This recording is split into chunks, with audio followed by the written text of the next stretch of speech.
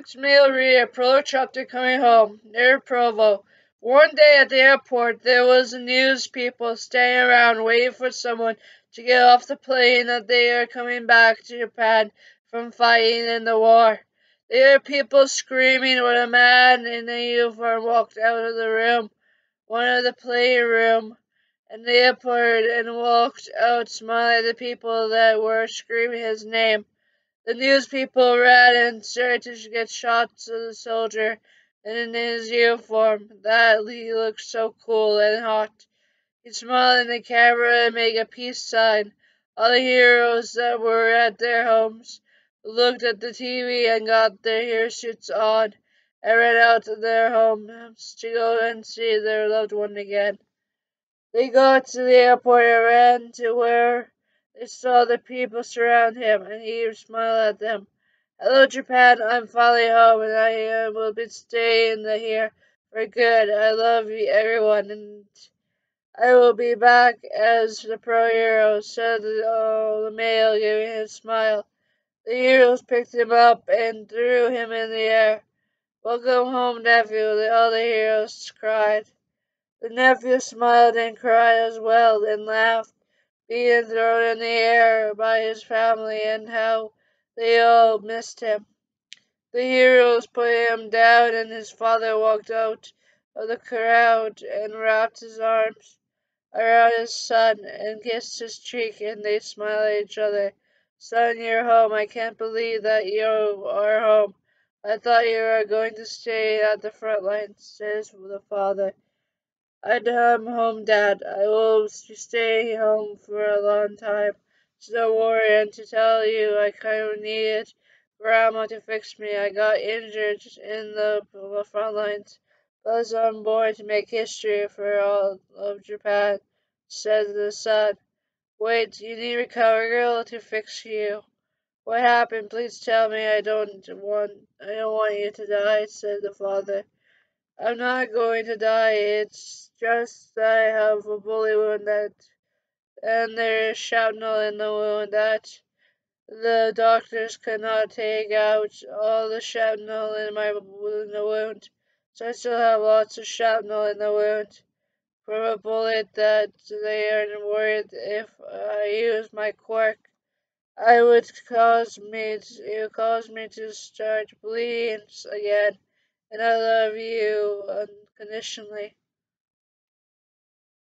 I didn't know, son. I will tell your grandma to have an operation room ready when we get to school, so she can get all the shrapnel out of your body, so you can go to UA and use your quirk. I love you too, said the father.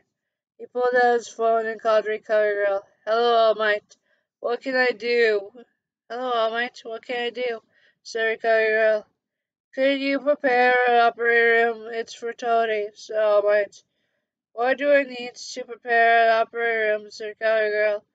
He has a bullet wound that the bullet turned into shrapnel that he cannot use his quirk without all the shrapnel out of his body, or it will cause him to start bleeding when he uses his quirk, so might. I will get operating room ready. Just tell the others to come into the school to be with you because this operation looks serious. And it's their nephew's life on the line. I will see you when you get here, said Recovery Girl. We will see you soon, Recovery Girl. I will tell them to come with us when we are done talking. Bye. So All Might. Bye, said Recovery Girl. All Might hang up the phone and looked at the heroes talking to the media about their nephew. Every pro hero, get your ass over here. We need your butt over here. We need to talk. Son, are you okay? God, there is blood on your cheek. Son, you just breathe. It's going to be fine. Just keep breathing, said All Might. All the heroes heard what All Might said, and mentally looked at his nephew, and breathing, but with blood gushing from his mouth inside.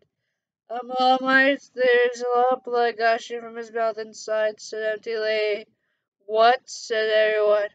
Let's get to Recovery Girl and fast, said All Might, picking up him and running with the other heroes behind him.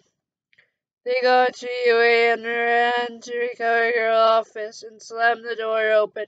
And Recovery Girl turned to Neo and Nezu looked at the heroes and then looked at their grandson bleed out.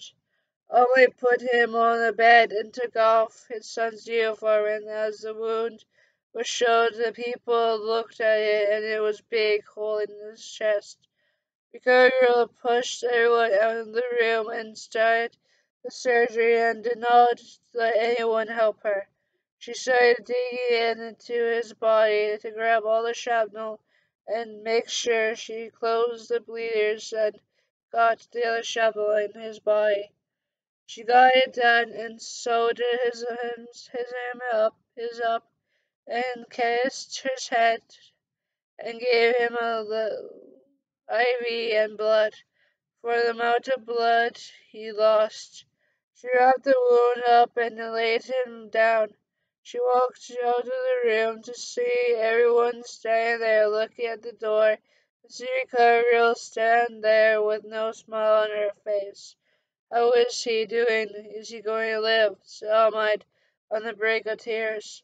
He is going to be able to live, but his body is going to hurt him and make sure that he only uses his quirk on emergency. We don't want him to bleed out again. Sir Gabriel, with tears in her eyes, looking at the door where her grandson is in coma from his injuries. They look at the door and cry. When as well, the pro-hero and soldier risks his life out there, out on the front lines.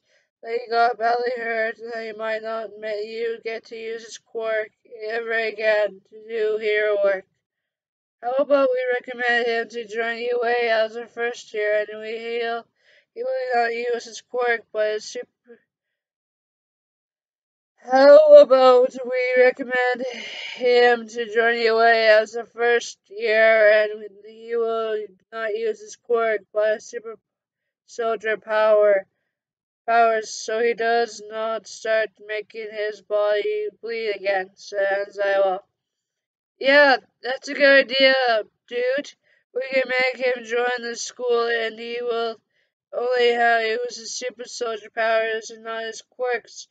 He does need to make friends, and one day it could be a best bet to make awesome friends for our nephews, said Empress Mech. It's Tony will join one day and be a student in the school, and that he will only use his super soldier powers, said All Might, smiling, tears in his eyes. They heard moaning in the room, and they got up and ran into the room and see their nephew, grandson, and son waking up from in the coma. He was moving around, trying to get out of this deep sleep, and with that, he wants to get out of it very soon. They saw his eyes open, and then the other eye open, and the eye open, and then the other eye open. And they looked at them, and he smiled at his family, and they smiled at him. Well, good morning, sleepyhead. Well, good morning, sleepy son. Well, good morning, son. How did you sleep? Said All Might. I slept well, but why does my body hurt? And why do I have this big bandage on? And why are you there? IVs in my body. Satori looking at his arm. I had to do surgery and get the shrapnel out of your body. It was a long surgery, and that you lost a lot of blood. So I had to get put in a blood bag and some fluids into your body. Plus, we decided that we recommend you to join UA 1A as a student, but you have to use your super solar powers and not your quirk, because if you use your quirk, it might cause you to start bleeding again from all the shrapnel in your body and from your surgery, Sir Kyril. I would love to join 1A, and I promise to use my super soldier powers, and that I will not use my quirk because I don't want to cause any more plea in Satori. They smiled at each other and looked at their nephew, grandson, and even son. Ah, the book. You can't hear the one, so I got distracted. Grandson that he would join UA as a student. The time you are healed, it would be the Indra Sam, and you will be doing the Indra Sam to see if you will be a part of the big three, so they can become the big four. So get your some rest. We will see you tomorrow after the action step that is going to begin tomorrow. Plus, all of us is going to be to see how much points you are going to rank up in the exam. We will be rooting for you, and that you are going to be number one, said Principal Nezu.